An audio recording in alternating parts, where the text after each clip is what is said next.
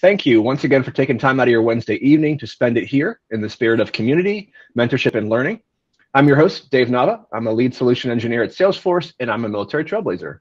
Each week, we invite a co-host or co-hosts to take part in the conversation so that we can leverage their experience, their expertise, and their unique perspectives. I would like to welcome our co-host for tonight's session, David Giller. David's a thought leader in the Salesforce ecosystem and is affectionately known as the Salesforce Geek. He's a former attorney turned Salesforce trainer and consultant, and he's the founder and CEO of Brainiate, which helps organizations and their users best leverage the power of the Salesforce platform to transform their business processes and improve their productivity. He's also spent over 8 years as GE Capital's Salesforce guru in the past as their administrator, developing deep experience on the Salesforce platform. It is awesome to have you co-hosting Office Hours with me, David. Welcome. Thanks for having me. I appreciate it. Absolutely. Would you like to take a moment and further introduce yourself and kind of share your Salesforce story? Sure. I am a complete accidental admin, which I know many of you are, even though what I'll refer to as the newer generation of folks entering the Salesforce ecosystem are fewer and fewer accidental admins. It's more folks who are proactively pursuing a career in Salesforce. On paper, I was a philosophy major and I'm an attorney, and how on earth I ended up doing what I'm doing today is between me and my therapist. It's been a bizarre, unexpected, unplanned twists and turns in my insane career. But honestly, I'm thrilled. I love what I do. I often tell people that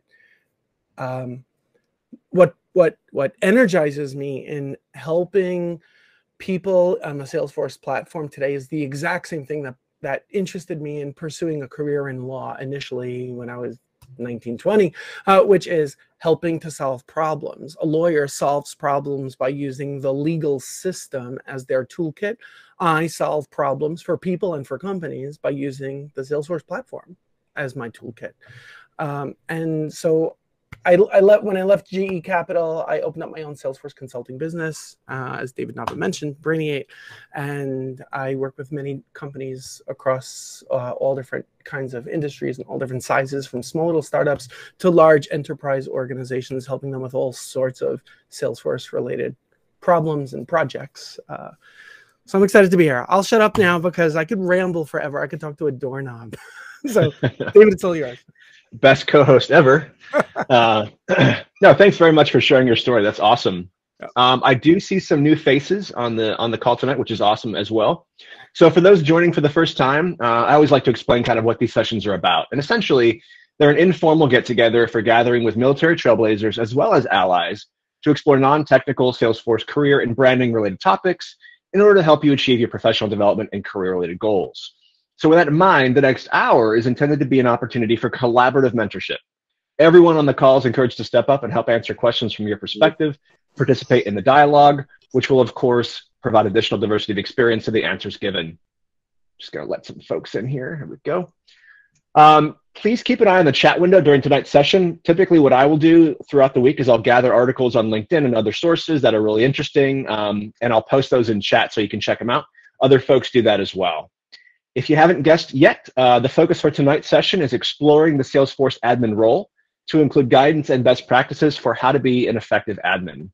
If you want to ask questions at any point during today's session, please feel free to do so. This is your session. If you don't feel comfortable speaking up, you can post your questions in chat, and I will also be looking for raised hands. So as you guys and gals know, I usually have a whole list of questions, but I like to give you the floor first. So with that in mind, who would like to ask the first question?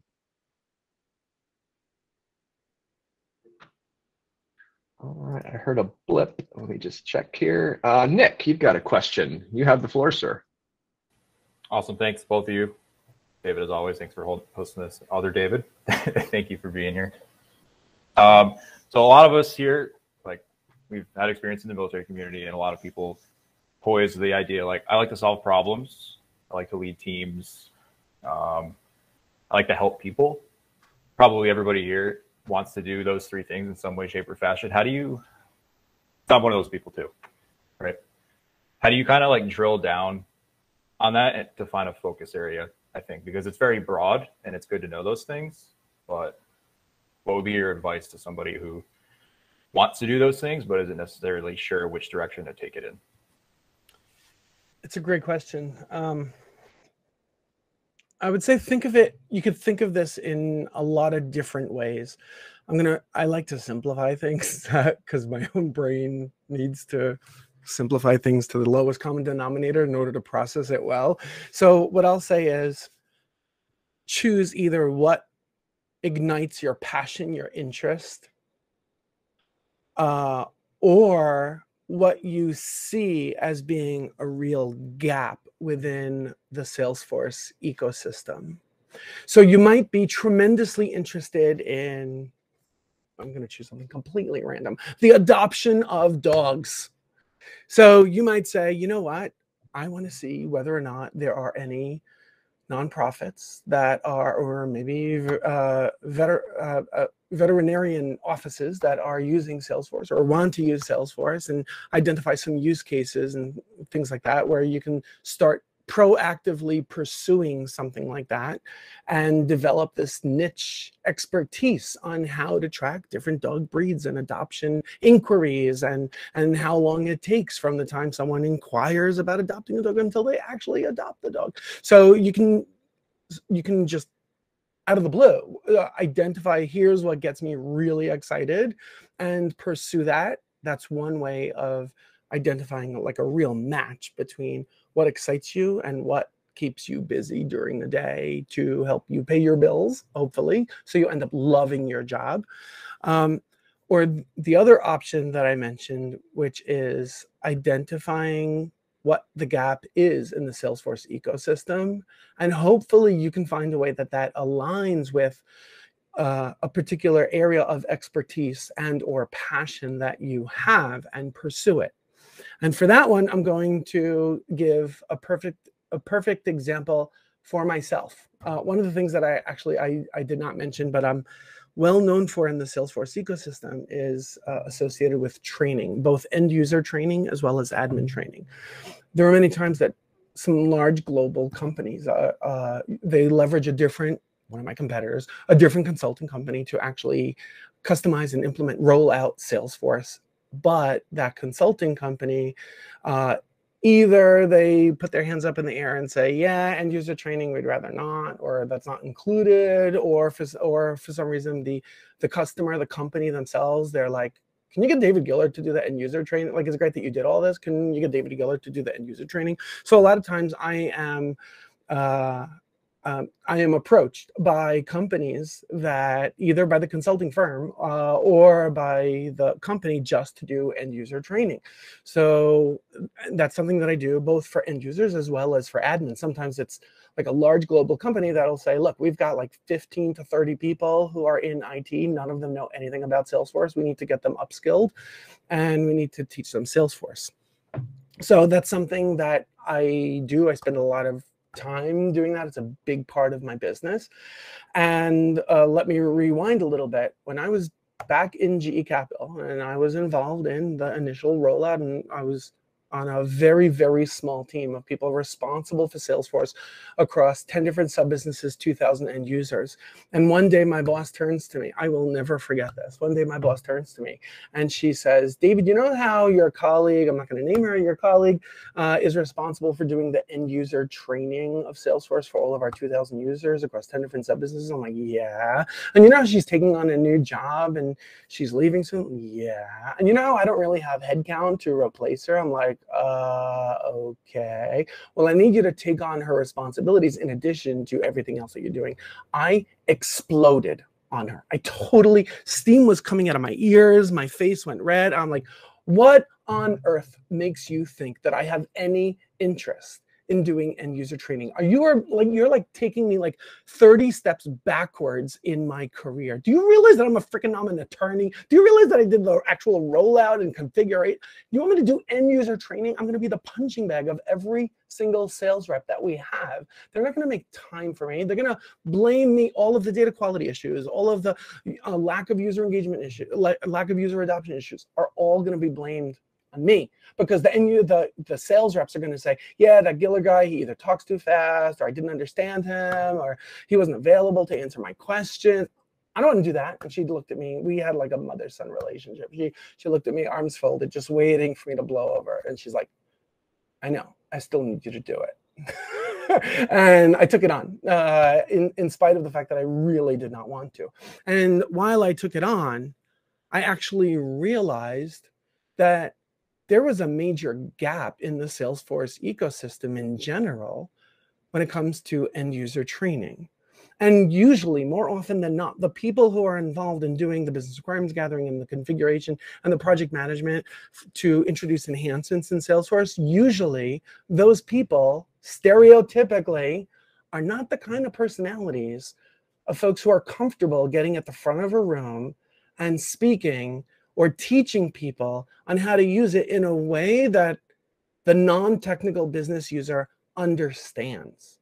And I guess part of it is my background, and part of it is the fact that I'm not technical, and part of the fact that like I couldn't care less about doing public speaking. Like I'm not seeking out those public speaking opportunities, but I'm totally comfortable being at the front of the room and everyone staring at me. So I teach it in a way that is relevant for them. I'm not teaching it to them saying, you see this button over here? Let me show you what this button does. Nobody gives a damn about a button. A sales rep wants to know, how do I find my customers and prospects? How do I update the customers and prospects? How do I find all of those customers and prospects or deals that require attention? So putting it within that perspective makes it super exciting for them. So I have come around full circle from hating everything about doing training to completely embracing it and loving it. And that's a major focus of what I do as a business of training. And I'm not doing it under duress. I'm doing it voluntarily and completely loving it. So that's where, that's a perfect example. Like the only reason why I'm focusing on that is because there's a huge need.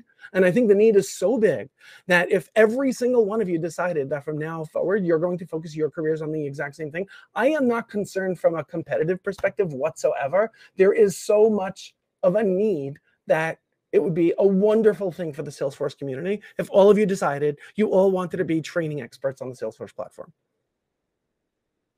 So that was answering in a very long-winded way. I'm sorry. No, that was great. Thank you. I appreciate it. My pleasure. Can I add a comment here? Sure. Absolutely. David. Yeah, hi. Thanks, David. That was a really excellent story and a lesson that to remind us, you know, the things that we say no to, initially, we just have to give it a try because you might end up not liking it at all. And it's the same lesson I teach my kids when I tell them you have to try this food or this activity because you never know, and you have to try it more than once. For food, they said it at least 10 times. But the other thing that I wanted to point out with training, I actually volunteered to do training for my consulting firm, and I'm new at Salesforce. And to me, a big factor in doing that is because I learn faster when I teach other people. Yep. So that's another benefit with doing that. Absolutely. Yeah, that's a great point. One of the things that I started doing a while back was to mentor folks, because I found that as a mentor, I was actually reteaching myself skills that are essential to have. So great point there. Does anybody else have a question for David? And if not, I have plenty. I got one. Okay. This is Ron. How are you doing? Yes. As I mentioned in the chat, training is something that's grossly overlooked. It's almost like an afterthought. Yeah. And some people out there think that anybody can be a trainer. Well, if you can be all day on your feet and take some challenging questions and really do the homework, because students will immediately pick up on any hesitation or any kind of lack of confidence or lack of knowledge what you might have. That's why trainers really need to be, you know, on the ball. So. Yeah, so on the one hand, that is 100% absolutely true. On the other hand, for those of you who are considering, and hopefully I've inspired some of you to explore training as a career path, you don't have to feel compelled that you need to know the answer to everything. You don't worry so much about imposter syndrome. You definitely need to know those things that are coming out of your mouth. You need to know them. You need to understand them. However, when it comes to being a trainer, an instructor, those of you who are parents, even in your role as a parent, you really just need to be 1 or 2 pages ahead of the people that you are training. It's completely okay to flat out say, I don't know the answer to that question, but I will find out for you and I will get back to you on it. And one of the things I learned early on, and actually this was as it relates to when I first started doing Salesforce training, this is before the several years prior to the conversation that I mentioned earlier with my manager, where she said, you're going to own it. You're going to own everything. When I had to train the end users that I just did the implementation for, and it was that other colleague that I mentioned who put together the presentation, I was terrified of being at the front of the room teaching this content because I did not know anything beyond what she prepared for me in the PowerPoints. I was terrified of any question that was going to come my way. And that same woman manager who I reported to later on, she turned to me and she basically said, don't worry about it. You just have a flip chart open, big open, or a big whiteboard in the room, whatever it is, super prominent for everyone to see. And before you get started, you write on the top in big letters, parking lot. If anyone asks any question that you don't know the answer to, you immediately go with the marker and you put it on the parking lot and you basically tell them, listen, I will have to follow up with you on that question. We have an insanely jam-packed agenda right now, and the only way to get through it is by making sure that we stay on target. So I'm putting it over there, and I'm going to list out your question so you recognize I am not forgetting about it. I'm going to also put your name, and I will find out afterwards. I will follow up with you, and if everyone wants, I will share with all of you the answers after I get I identify them myself for those questions. So that's okay too. Awesome. We've got Elliot, I see your hand raised, and we'll get to that in 1 second. David, we've got a question in chat, and it's from, let's see, Cesar. What are the benefits of enabling territory management in Salesforce?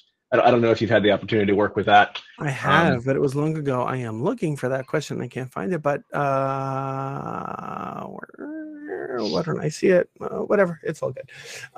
Territory management. So this is one of those areas where, for sure, Salesforce had good intentions, but yeah.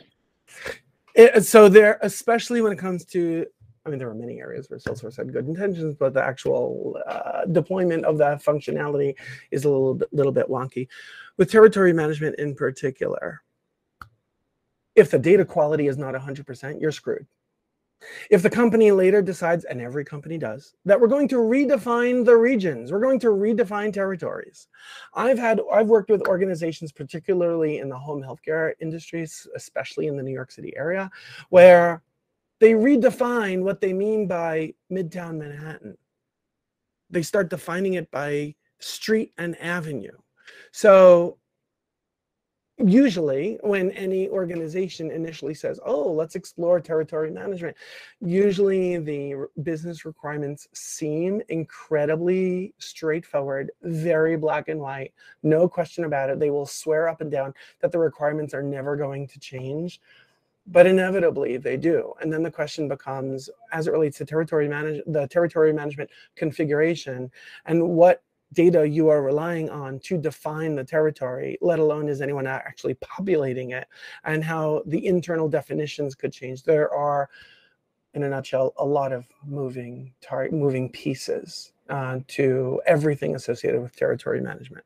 Let alone you're also going to have situations where Joe is responsible for the East Coast. Oh, however, because he has a special relationship with these other companies that are located outside of the East Coast, we need to make exceptions for those too.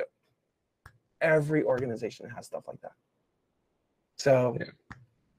I cringe when someone says they want to implement territory management, and it really it has less to do with the Salesforce functionality and learning how to enable it, and more to do with the overall experience.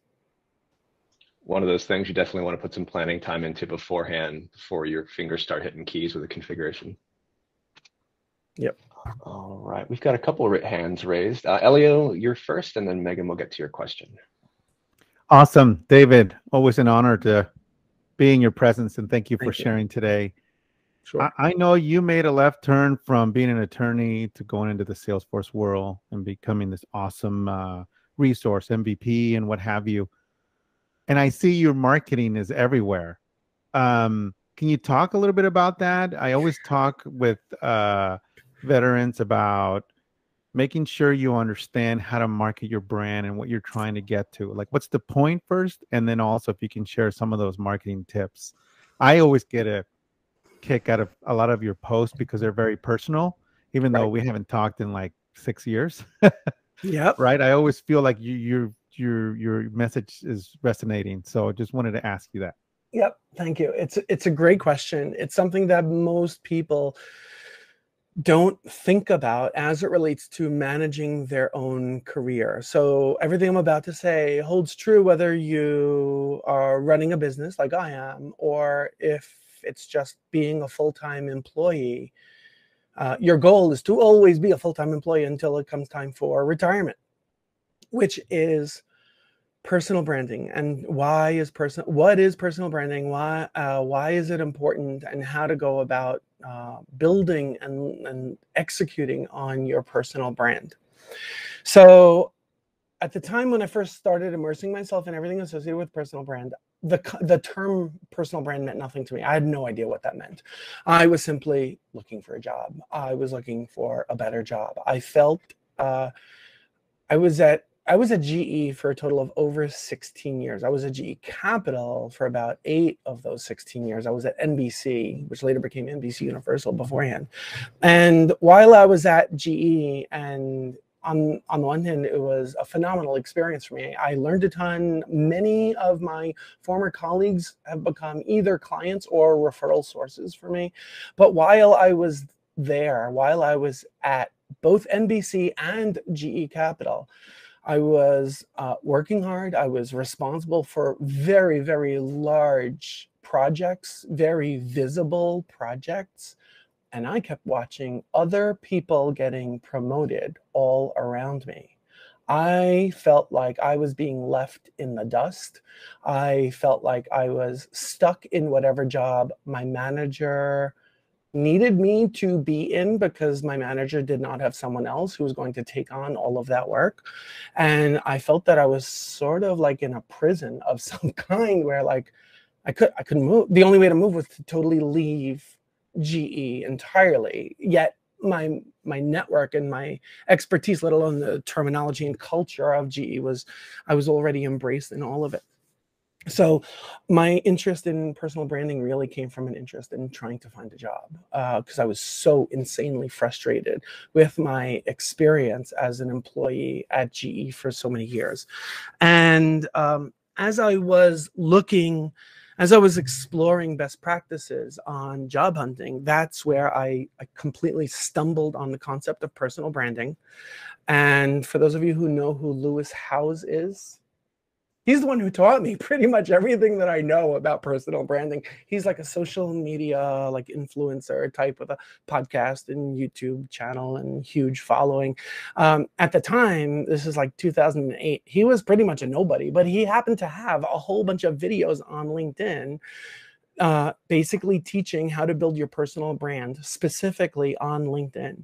And I learned so much from him when he was like a nobody. It was like a freaking raw camcorder or webcam just on his face. So terrible lighting and everything. And basically what I learned is that whether you're looking for a job or you're starting a business, you could be the one who's running after the people you are trying to impress and trying to convince them to think like you, to consider, here's my resume, take a look at my resume, here's my job application where I want to pursue that open job that you have. Here's the product or service that I'm offering. Here, buy from me. So you could either take that approach. We all know as consumers how painful it is when people that we don't know and we don't care about are approaching us about things that we just don't care, we're not interested in, we know how, we perceive it as spam, whether it comes in the form of a phone call, an email, an in-person, you know, the stereotypical, you walk into a mall and you happen to walk near the cosmetic stuff and they're spraying you with everything, like, get the hell away from me. Like, I'm just trying to go from point A to point B. So that's one way to do it. And it could be super frustrating. And that's how most people pursue their career or building a business. Or you could take an entirely different approach, which is demonstrate to the world. Well, first you need to define who is your target audience. It's really not the world. Identify who is your target audience. What is it that you want to be known for? What area of expertise do you want to put out there? What are your passions and interests? What sets you apart from everybody else? And essentially wear that on your sleeve. And do it in a way where you are out there not saying, hey, hire me. Hey, look at my resume. You're basically putting yourself out there. And with social media, it becomes so freaking easy to do it on any social media platform, let alone in any Salesforce, putting it within the Salesforce context, any Salesforce user group meetup or Zoom meeting like this one, or even at a Dreamforce, by simply sharing the knowledge and expertise and passion that you happen to have, demonstrating how you could be of value to other people based on the knowledge and information that you have. So instead of being the one who's, you know, like I gave you the description before, watching, you're the employee at the cosmetics counter in the mall and watching for the next body to come by so you can spray them with perfume. Instead, you're like the person standing, that old person who's standing at the in Costco at the beginning of the aisle with a bunch of awesome smelling samples, and people are lining up because they want that sample. You're not running after them. They're coming to you, and they're coming back for seconds. And they're like, wow, this was really good. And if I got this for free and it was so impressive, I can't imagine what I would get if I actually reached into my pocket and swiped my credit card to get the full product. So you're basically giving the equivalent of samples, but really good samples of what's the value that you bring to the table, in order to get people to come to you. So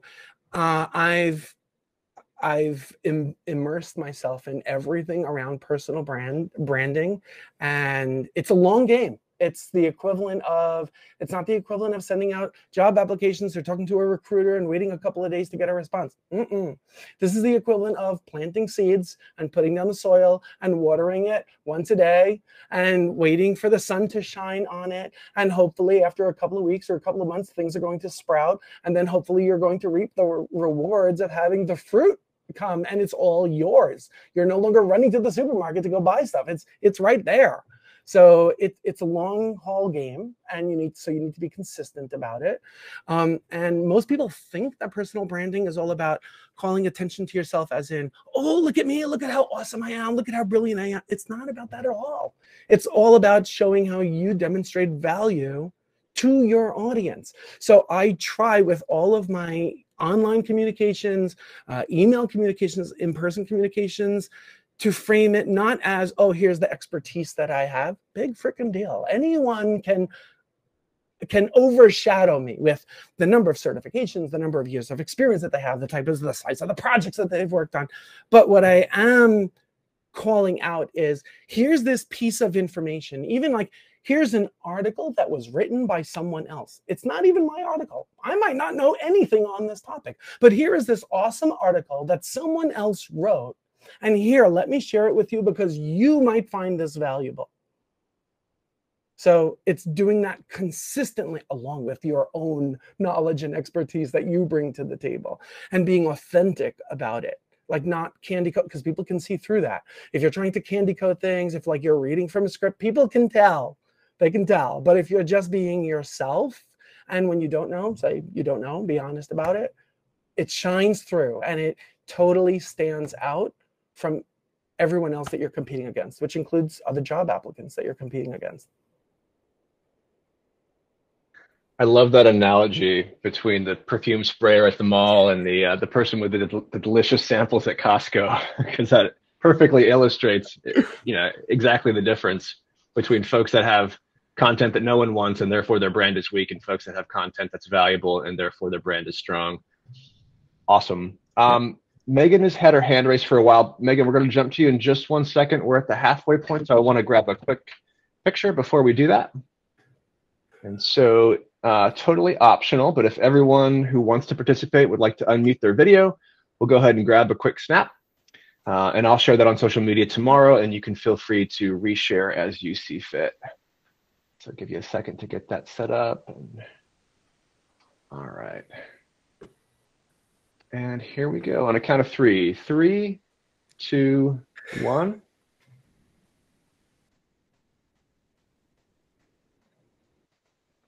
All right. I wasn't actually talking that time, so it actually came out.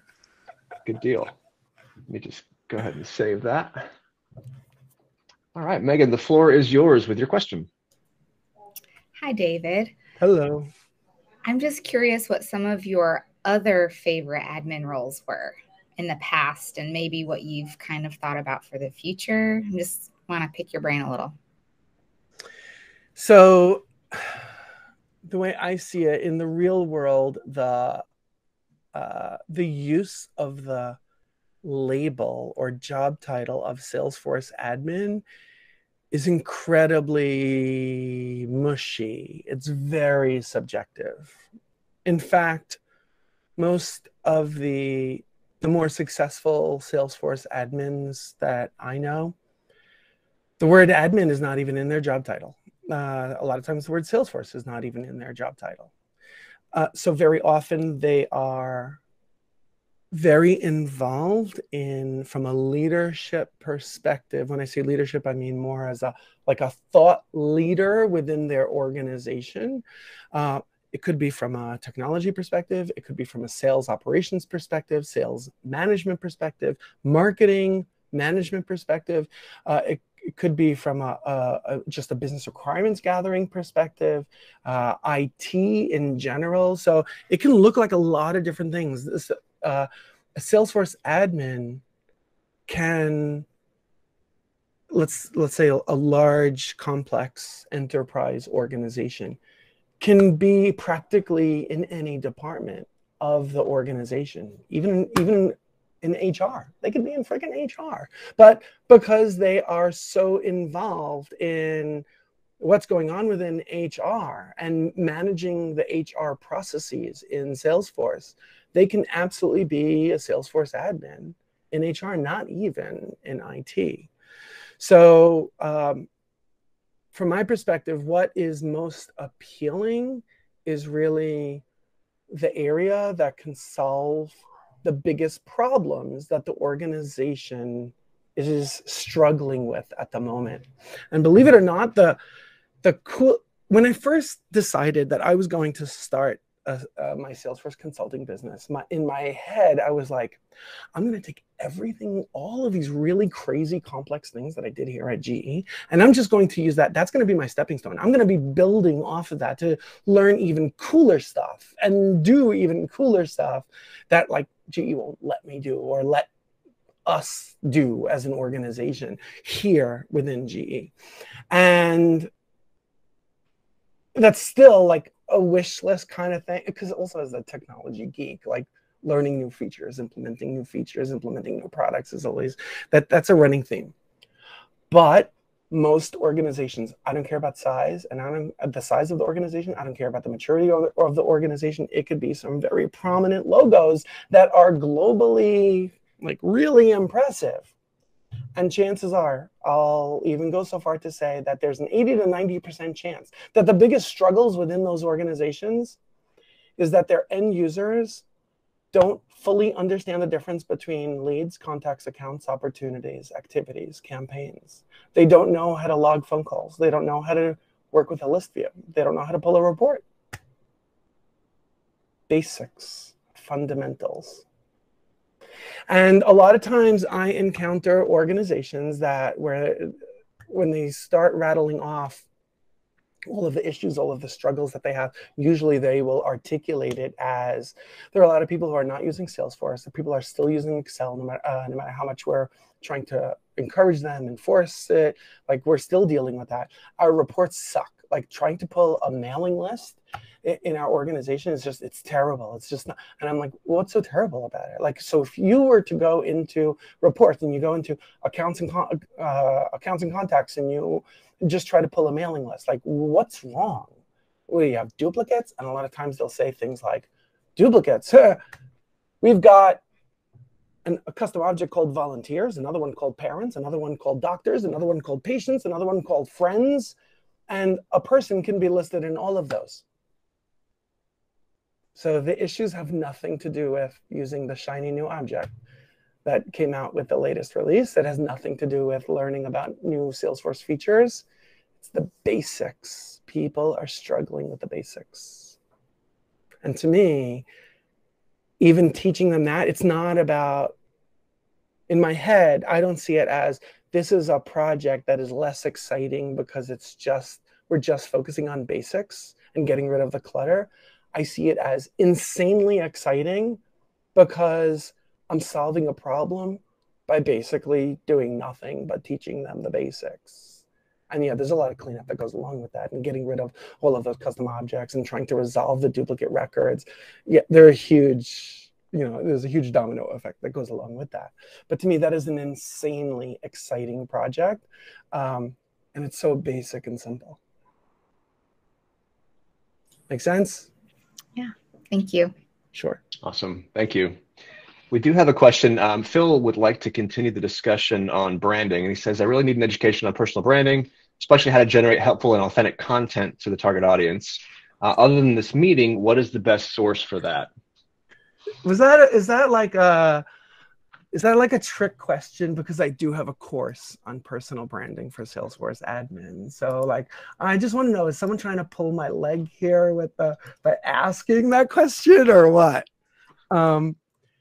Hold on one second. I'm going to put a link in the chat to my course. I was actually reluctant for a long time to even create this course because I felt like the material is out there. Like, it's not that unique to do personal branding as a Salesforce admin versus anything else. But at the same time, people struggle with trying to find the content. So I'm like, okay, I'll put together a course if people can benefit from it. So like, awesome. So what I'll say is this, other than saying, okay, go, you know, you could certainly go to YouTube. You could certainly leverage my course. You could certainly, the local public library, podcasts, there are tons of podcasts on the topic. Give me a more specific question and I'm happy to answer it regarding leveraging, building out, distributing, refining your personal brand, anything along those lines, and you know, to make it more real. I can follow up. That was my question. No, it wasn't a setup. I honestly didn't know you had a course. It's all just completely new to me. Right. I'm far along in my career, but it's never been important to me, personal branding. Yep. A long time, tucked away in a, you know, whatever. It's all brand new to me. So I'm looking for probably what's at the other side of this link, a well-structured plan for going from zero to some degree of effectiveness. Yeah, and that is what I present throughout the course, where most of it, 90% of the course, it's not about like where to click and how to create a post, and it has nothing to do with any of that. It has to do with, you have to define for yourself, like why is it? So these are similar to, what's that book, What Color Is Your Parachute, I think the book is called, where you sort of have to figure out like what is it that, what do you want to be when you grow up, and why, and what, you know, like I mentioned before, like what excites you and what is it that you don't want to be doing or don't want to be associated with. And that, by doing those things, what you're really doing is you're putting together the structure, the framework, your own internal definition, which will help you figure out what is the target message that I want to get out to that target audience, and where am I going to find that target audience? Maybe I'm not even connected to that target audience right now. Well, I need to go after them. I need to find them. I need to pursue them, so that they are within my network. I need to listen into what problems they are talking about. So where do they congregate, either in person or online, where those questions might come up? So let's say, for example, that you decide that you want to be a Salesforce admin for, I'll pick something totally different than anything I talked about previously, let's say the healthcare industry. So you could just start by, even in the Trailblazer community, what groups already exist that have to do with healthcare and where Salesforce admins might be for the healthcare industry. You might also look for just doing a Google search to see what else is out there, which might lead you to specific Twitter accounts. It might lead you to some specific podcasts or blog articles or products. And basically you're starting to build that list of here are the places where these people that I'm looking for might congregate. Here are the types of topics that are often coming up, the topics that either I'm already familiar with or need to become familiar with so that I can speak fluently to them and be in tune with what their challenges are. And if you, as you uncover, oh, I know how to solve that issue, you need to start sharing it with people, because nobody knows what's in your head. So you need to start putting yourself out there in terms of, and some of it might be, it could be something as rudimentary as someone posts a question in the Trailblazer community or on Reddit or in Twitter or on LinkedIn, and you happen to know the answer, or you know something that may or may not, it might lead them in the right direction. So all you have to, it's as simple as just commenting and sharing. Here's what I do know. What I do know is, oh, this person might be able to help you. Or I found this blog to be helpful in the past when I've had similar issues, or this app on the App Exchange might be helpful to you. And it starts with that, and people start to recognize, oh, who is that person? And let me look at their profile and let me see where they're at.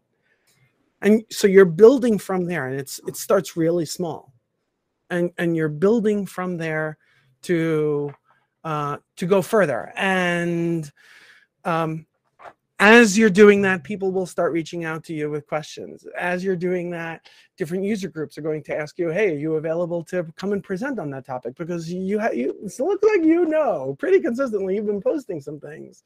And even if it's only responses to other people's questions, you happen to know a lot about this topic. Can you come and present to our Salesforce Saturday, our local user group, whatever it is? And before you know it, you're going to be asked to go to bigger and bigger stages. That's how it happens. Yeah. Can I add something there? Sure. I think that was really encouraging, because at this point in my journey, it's so easy to feel like such a small little minnow in a huge lake, ocean. And I just wonder if other people have been able to relate to, a little bit of a scarcity mindset when it comes to success in the Salesforce ecosystem, just because when you get involved into these communities, it just seems like it really is hard to brand yourself and to stand out differently, or maybe not differently, but just to brand yourself. So thank you for that insight. I think it was very encouraging. Yep, my pleasure. And honestly, just be yourself. Let your own personality and quirks and strengths, as well as weaknesses, just let them come through. Each person is unique. Each person's perspective is unique. Each person's communication style is unique. And just let that come through. And that by itself will be your unique impression that you make on other people. It might even be just the way you formulate a question or respond to a question that ends up being unique. Look, a lot of people tell me this all the time, that the reason why they like asking me questions is because A, they know I'm not going to candy code anything. If I think something is stupid, like something that people consider to be a best practice, or it could be a Salesforce feature or functionality, many people know that all you have to do is bring up the topic of multi-select pick lists or person accounts to me, and my steam is going to start coming out of my ears, and I'm going to go on a rant. But it doesn't even have to be about the Salesforce technology at all. It could be just about what excites you, what you happen to have experience in. It could just be about the way you put words together to explain complex concepts, but in a really simple and easy way. And you stand out just for that alone. So it could be anything. So you don't necessarily have to look for a way to stand out.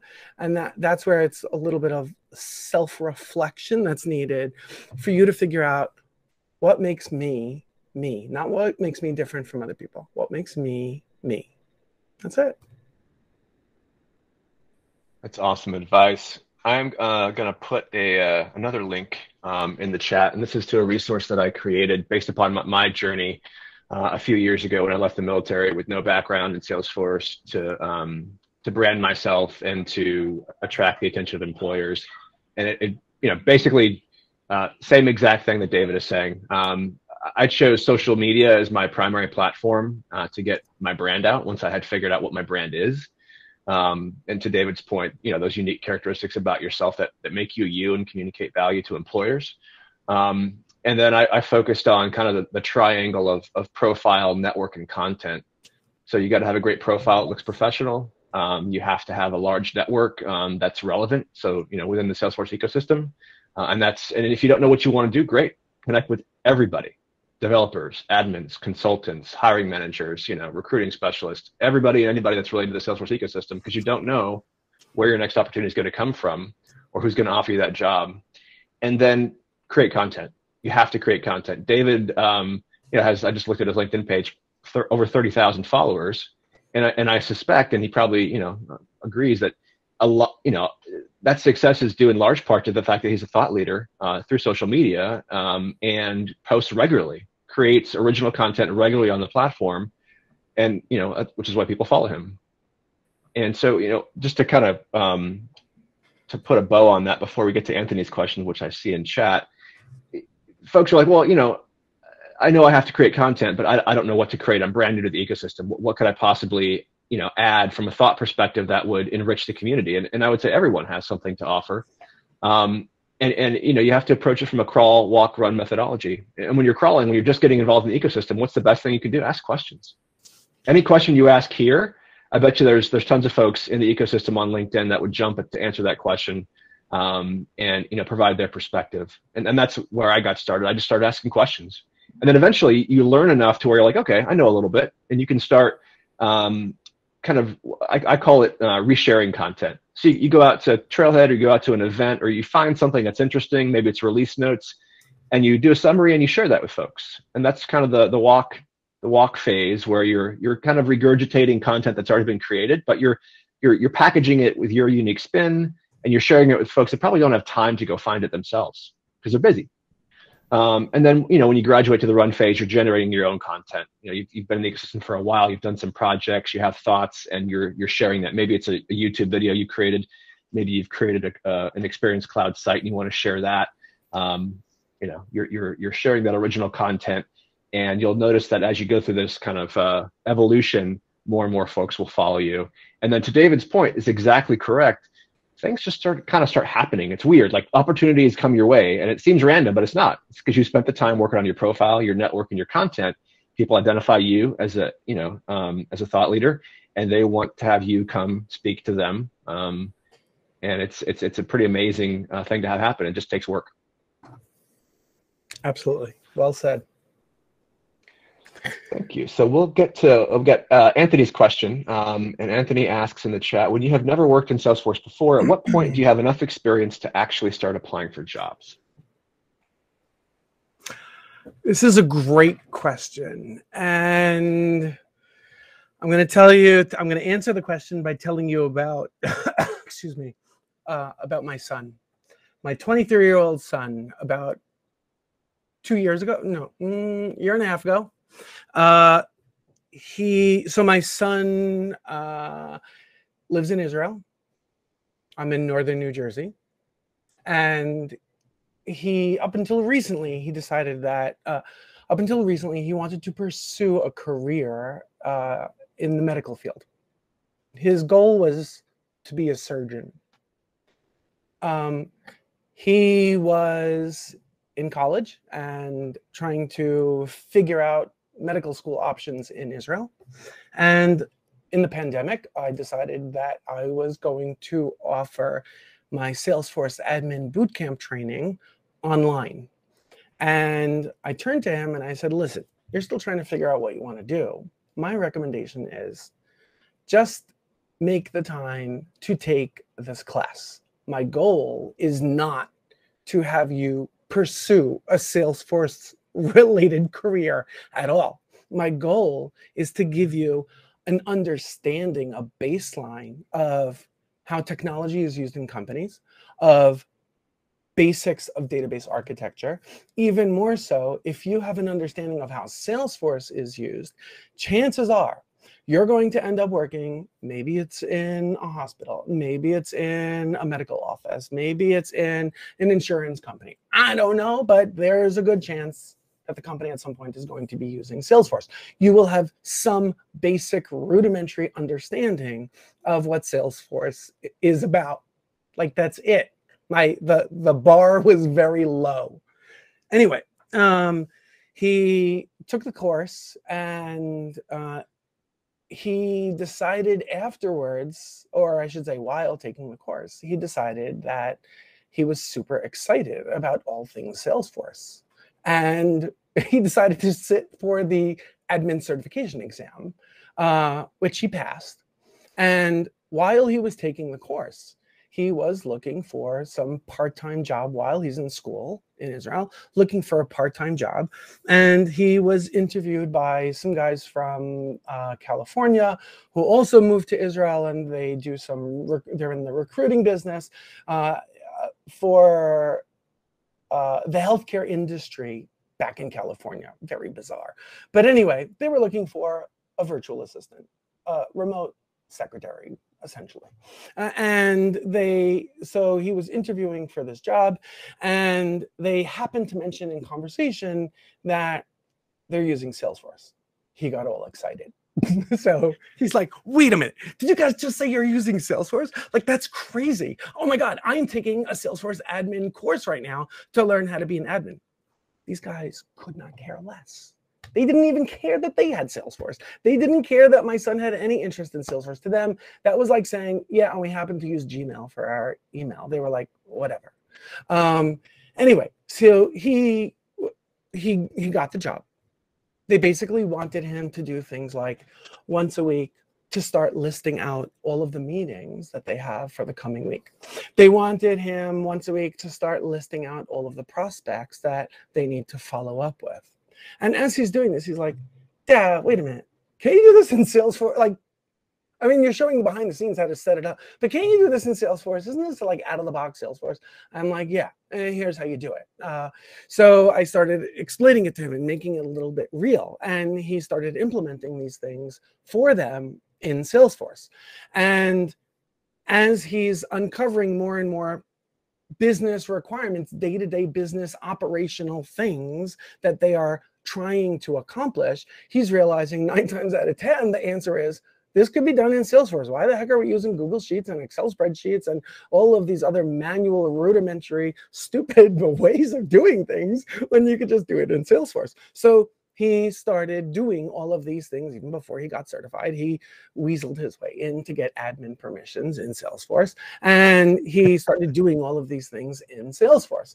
And then he turned to me and he's like, okay, tasks. How do you assign tasks to other people? I'm like, dude, how do you not know that? So he pointed out to me, they're all sharing one user. I'm like, oh, well, all bets are off. So he was learning on the job. Even though he was brand new to Salesforce, he was learning, and he was not applying for a Salesforce-related job. He was not looking to be a Salesforce admin. He was trying to help them as a virtual secretary to help run the logistics of their business. As he was doing this, he basically turned to them and like, okay, guys, you're on the, I don't even remember what it's, essentials. They're on the essentials plan. And he's like, yeah, you need professional, at least professional. And based on all kinds of other things, you really need enterprise. And he convinced them to upgrade. And then he realized that he within 6 months, he realized he outgrew his job. They were no longer interested in him being responsible for Salesforce.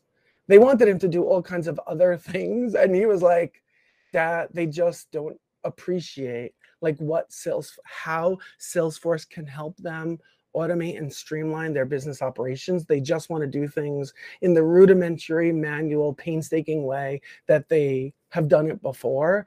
And he wanted to look for another job. So he got himself another job, and now he's working for one of my competitors. And I actually introduced him to them for one of my competitors in Israel as a Salesforce admin consultant. So my point is, anyone can learn Salesforce and anyone can get a job in the Salesforce ecosystem without even necessarily having the certification, without necessarily even having the hands-on experience. Look to your own strengths. What is it that you're capable of doing? Salesforce, at the beginning, Salesforce is on the periphery of your job. They just happen to be using Salesforce, and you happen to be learning Salesforce. And as the match is there between your knowledge and expertise, your ability to help them, the problems that they have within the organization, go ahead and start demonstrating that on the job. And then you will start making your way to become a Salesforce admin or building your Salesforce career. It's a great story. And Angela, we've got time for one more question. Angela's got actually a related question in the chat. As a new person in the Salesforce ecosystem, do you think there's a benefit to being a solo Salesforce admin versus working as a Salesforce admin consultant? That is a fantastic question. So it's very challenging when you're new. It's very challenging to be a solo admin where you don't have who to turn to ask questions. It could be, for a lot of people, it's insanely stressful. So long as you are transparent about it at work and you leverage the Salesforce community, you can be completely fine. And it doesn't have to be a problem. Guess what? If you screw up, nobody's really going to know about it. I mean, they'll know eventually. It'll take time for them to realize, like, this doesn't work. It's not scalable. But if you are proactively trying to identify what is the most appropriate way to solve for this problem on the Salesforce platform and implementing it in the Salesforce platform, and you're transparent about it of, okay, here's the problem that you have. I asked around and it looks like this is the best way to do it. I'm not claiming I've ever done this before, but I'm happy to do it for you. They're all humans. Your manager is a human. Everyone you're working with, they're human. So long as they are reasonable about it, it's not a problem. So yes, it's okay to do that, but it can be, for some people, it is so insanely stressful not to have that safety net, not to have the camaraderie of colleagues that you can turn to ask questions. So it really depends on your own personal comfort level. But you need to think of, very often, I interact with solo admins at some pretty large organizations, solo admins where it was their first and only job doing anything Salesforce related. And through the user group meetups, through the online, any kind of webinars that are happening, through like the various Slack workspaces that are available within the Salesforce ecosystem, through posts like my posts on LinkedIn or Twitter, they're able to ask questions and engage with other people to be the sounding board that they need to feel confident every day at the job. Awesome. Thanks so much for that, David. My pleasure. We are at time, exactly at time. So we'll go ahead and close for this evening. But before we do, just wanted to thank David Giller for spending time to educate us about the admin career path, all things admin, as well as the importance of end user training. So thank you so much, David. Thank you for having me. It was great being here. And by the way, if I did not have a chance to answer anyone's question, you can feel free to reach out to me through whatever communication channel you want, LinkedIn, Twitter, email, whatever. You can feel free to reach out to me, and I'll do the best that I can to respond. Awesome. Thank you for that. And thank you to everyone that made time to attend tonight. Hopefully we'll see you next week. And in the meantime, have a great rest of your evening and enjoy the rest of your week. Thanks so much, everybody.